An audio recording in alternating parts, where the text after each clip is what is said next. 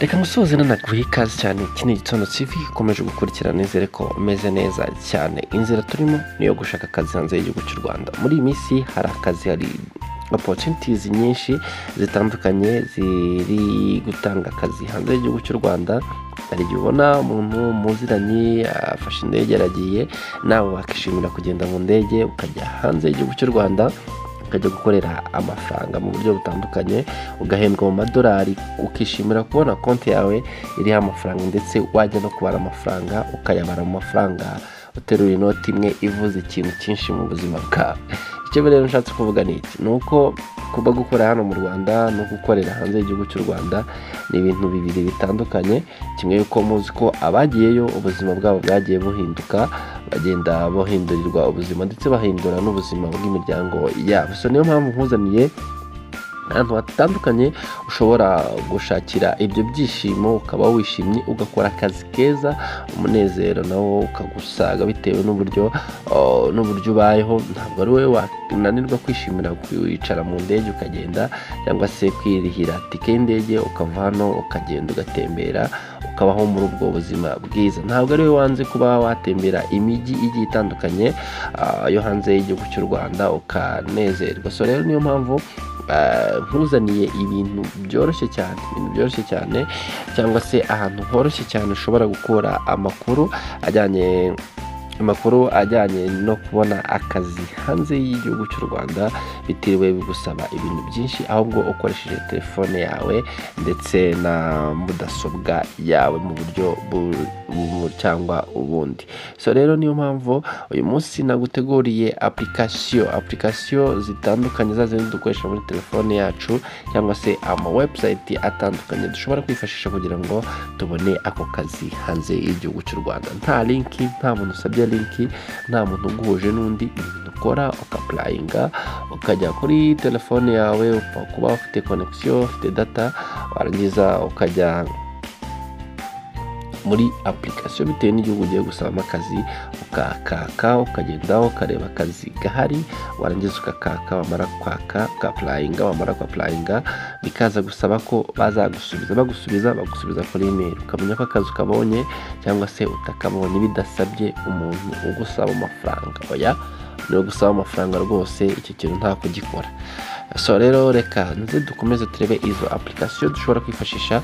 Turahera muri Canada. Muri Canada ubu hari akazi kenshi cyane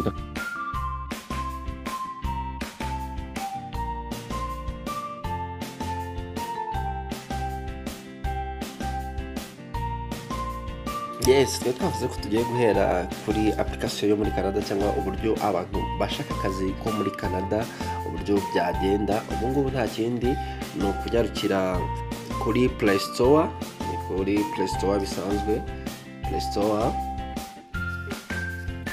Store. Mara kujya kuri Play Store ukandika jobs in Canada, urayitubona application yayo, ukayiteshaja, ukayidownloadinga. Amara kwidownloadinga ndayifite, then ukajya muri telefone yawe ahiri ukayifungura jobs in Canada application dore ngiyi, then ukayifungura. Yo nta kintu ibintu byinshi gusaba. Urabona ko hano tuba tugeze kuri step yo kubona akazi. Iyo ushaka akazi nka construction cyangwa se department yose ushakamo, ujyana kuri search, wamara ujyana kuri search ukagasearchinga, wamara gusearchinga akazi uhita ukabona. So iyo gahari, iyo kadahari nabwo barabikwereka. So cyangwa se ukaza hano kuri all jobs, wamara kujya kuri all jobs, wamara kwaklikaho telefone nyine ukarindira ko baguhereza notification, cyangwa se bakwereka jobs zihari.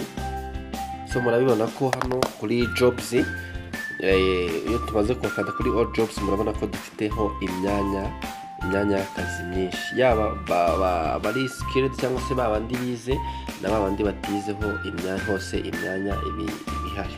So murabibona bashaka day care, security guard, tracker, driver, food service counter, order picker. Murabona ko kuka, murabona ko hariho imyanya warehouse supervisor. Murabona ko hariho imyanya itandukanye ndetse n'amafaranga umuntu ashobora gukorera ku isaha. urabona ko nk'umukirina waho akora amadolari 13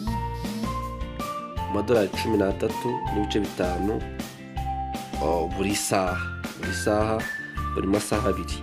Hano akaza twirebere kuri hano ku mu warehouse akora amadolari 15 kugeza ku madolari 40 ku isaha, muri kwibona. Mukaza hano ku muntu uteka akorera amadolari 13 muri kwibona. Ibi byose for example noneho ngewe nje kwishakira akazi k'iki ka trucker driver ko gutwara imodoka, biriya imodoka binini. So rero urabona ko uno utwara imodoka azajya ahembwa amadolari 96 ku munsi. So aya mafaranga ni amafaranga menshi cyane wasize mu Rwanda, ni hafi 100 birenga by'amanyarwanda.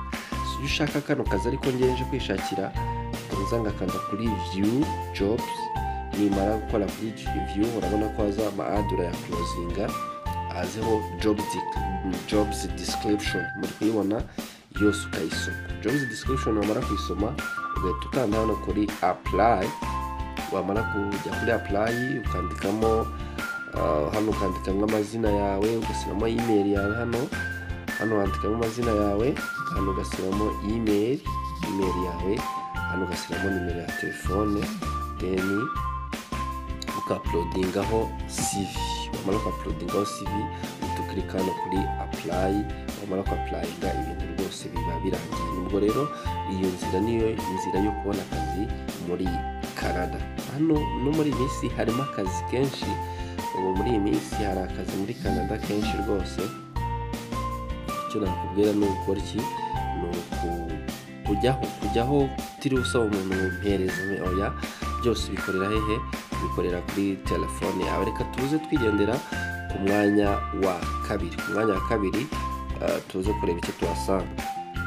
Reka ku mwanya wa kabiri tuze twirebera abantu bashaka kubona akazi mu Dubai. Bashaka kubona akazi Dubai, hari application bita Dubizo. Ujyanaho kuri Play Store, ni isanzwe kuri Play Store uyisangaho iyo application bita Dubizo, ukayidownloadinga. Ariko njyewe ndayifite hano, uraza ngiyi hano, iyi niyo bita Dubizo, uraza ukayiklikaho. So wamara kuyiklikaho murabona ko hano habamo utuntu twinshi tw'utuzi, inzu bakodesha, kugura amamodoka, kugura moto, jobs. Urabona ko hano harimo kuri dashboard yabo harimo utuntu dutandukanye. Ushaka kwizera hano kuri jobs, ushaka hano niho kuri jobs, ushaka kugura imodoka, ushaka kugura inzu, ushaka gukodesha, rwose byose hano barabikora. Reka twigere ku kazi. Ushobora kuza ugaklika hano urakareba niba uri umujob seeker cyangwa se uri recruiter wa undi ushaka umukozi. Ngiye rero hano ndi umujob seeker, ndaklikaho. Umaze guklikaho uza hano hejuru ugasacinga akazi. Wamara gusacinga akazi ukareba ko ushobora kukabona. So ushobora kugasacinga ntukabone, tutagasacinga ntukabone, ubona ko ucyegiye nta poste ziba zihari. So noneho hano ndihanganira connection ikonkoraga ni nkeya, ariko ugiyeho hano urabona handitse popular jobs by category. Urumva hano jobs by qualification in all cities, jobs by type in all cities. Murabibona hano ugiyeho nayo nta kindi ukora, ujyaho uka-uploadinga CV yawe bitewe na jobs ubona, ukayiklikaho. Wamara kuyiklikaho rwose ibintu bihita birangira n'ako kanya. I'm so sorry. Ibintu bihita birangira n'ako kanya. So rero hano twabonye ko ari job seeker, ukajyaho then muri hanganira connection. Murabibona uburyo platform yabo iba ikoze. Driver hari imyanya 100, muri kwibona sera ibyo bijyanye na accounting, muri kwibona imyanya 200 gukomeza. Murabona ko hano abantu bize nabo, murabona abarangije segonderi, arabona ko hari akazi tuzi 1200, abafite bachelor degree 1900, masters degree 1900, PhD 1900, full time day 1900. Muri kwibona ko birthday ni 30, contract 30 jobs. Murabona ko hano ho ibintu rwose ari sawa cyane. Ikindi ukora tuza hano hasi ukakanda kuri upload CV, ugashyiramo CV yawe rwose, akazi kose waplayinzeho bagusubiza kuri email, ibintu bikagenda neza cyane. Reka twikomereze. Application ya gatatu ni application bita LinkedIn. LinkedIn muri kwibona hano hejuru, nayo urayitereshaje kuri Play Store. Just you can click, ukayiclickaho, ikritseho uhita bakujyana muki, bahita bakujyana bagusaba gucreating account. Wamara kuyicreatinga bagahita ujyamo, mara kujyamo ugahita ubona akazi bagiye publishinga. Murabona muri Norway, urabona ko harimo akazi publishinze hano. Urabona ko leta itungo new jobs uploads. Hano hari n'ama company yo mu Rwanda afiteho account. Company yo mu Rwanda afiteho account nk'igihe.com, ushobora kwisangaho ugasangaho. Murabona ko hano hari overseas, murabona ko hano hariho utuzi tugiye dutandukanye. New Times niyo mu Rwanda, Blarirwa yo mu Rwanda, opportunity for youth. Abandi nabo bashaka ibintu by'ama scholarships, abantu bashaka ibintu by'ama scholarship byo kwiga rwose, nababwira iki na hano ibintu byose biba bihari. New jobs uploads, ibintu bya bindi. Murabona ko hano hari ibintu byinshi. Ushobora no kujya ushaka amakuru asanzwe. Jobs opening in Qatar, muri kwibona ko no opportunity for youth. Muri kwibona ko hano naho hariho ibintu byinshi cyane bishobora kubafasha, yaba amakampani hano mu Rwanda ushaka gushakira akazi ndetse n'ayo hanze y'igihugu cy'u Rwanda. Ikintu bisaba ni ukudownloadinga, ugashyiramo na account, ugacreating account rwose, ibintu bihita bigenda neza cyane.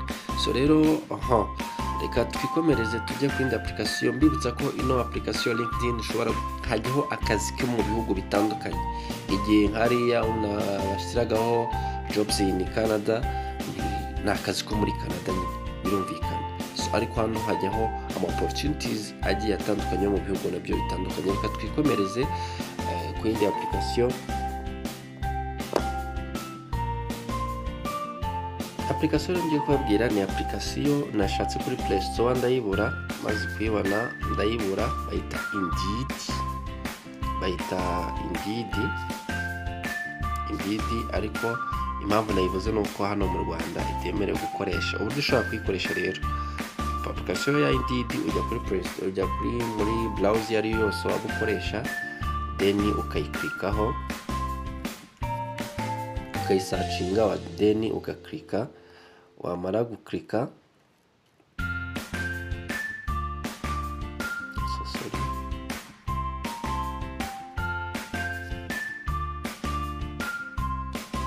ujya muri browser zawe iyo ariyo yose, ukandikamo Indeed, then ukayisearchinga. Iyo searchinze ihitiza, ukareba hano ujye ubugiye hano hasi, ukamanuka ukajya hano handitse install. Ushaka kuyisara muri telefone yawe, bakubwira ko ushaka kuyistara muri telefone yawe, bakubwira ko iyi application itemerewe gukoreshwa hano mu Rwanda. Iyi application udashobora kuyibona hano mu Rwanda, ngo ntiwajya kuri Play Store uyibone. Murabona ko abantu hano ugiye ku buryo ugiye kuri about my apps cyangwa se about these apps, urabona ko hari abantu baba bicaye bashakaho akazi ukoreshwa. Rero hano rero kuba tutayibona kuri browser cyangwa se kuri server yacu hano mu Rwanda ntabwo ari ikibazo, ahubwo uhita usubira hahandi wari uri kuri Play Store. Nabwiye ko nta iriyo, uhita usubira iyo wari uri hejuru, ukayiclickaho, ugashaka uburyo utangira kuyikoresha ariko udakoresheje app, ukoresheje website bisanzwe. Birumvikana igifungura Indeed bisaba ko ucreatingaho account, then ngenda yifite ubunageza muri dashboard yayo. Hano bahita bakubwira ngo find jobs, then uklickaho hano. Umara guklickaho ugasearchinga title ya jobs ushaka, then ugasearchinga job ugahita uyibona iyo ukeneye. Murabona ko dashboard yayo ibintu byibereyeho, company review, find salaries, employees profile. Murabona ko hariho my jobs, urabona ko hari ibintu byinshi bigiye bitandukanye. So rero yabigira iki gushaka akazi rwose hano ni ukugashaka, kandi abantu benshi nizo nzira bagendamo ibintu kandi bikagenda bikabahira rwose. nawe rero nakubwira hari izindi application nyinshi, ushobora gushaka jobs in Australia, ugashaka mu United States, ugashaka mu ma state agiye atandukanye cyangwa se mu bihugu bigiye bitandukanye, ugashaka akazi rwose bigakunda. So rero ntabwo ari ibi gusa, hari n'ibindi bigiye bitandukanye. Rero nana wifuriza gukomeza kugubwa neza, nana mbabwira ukanda subscribe kuri channel yacu ni y'uRwanda TV.